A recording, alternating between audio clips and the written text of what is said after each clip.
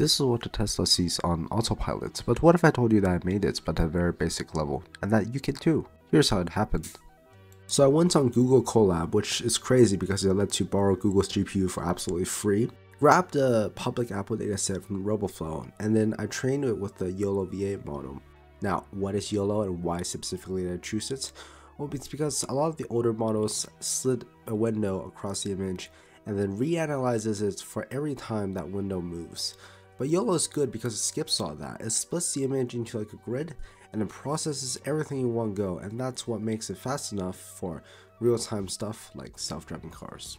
If you're the GPU that I borrowed from Google, the training process for you basically looks like finding where the image and the corresponding label files are through the data.yaml file, and then studying the image via the way of the YOLO, which I talked about, and then doing that for every single picture in the database.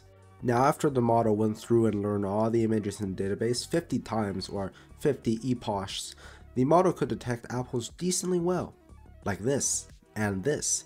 The reason that happens is because the face has the same general features as a bruised apple, as round shape, has uneven patterns, similar texture to the model, and they look close enough for a broken apple.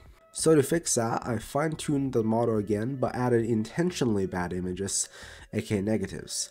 Basically, I fed it a bunch of face images without the labels, and that teaches the model that this is definitely not an apple.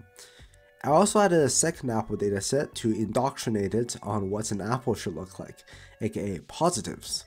And I trained it again, but this time I had to be careful and train with a lower learning rate so that I wouldn't have to relearn what an apple looks like.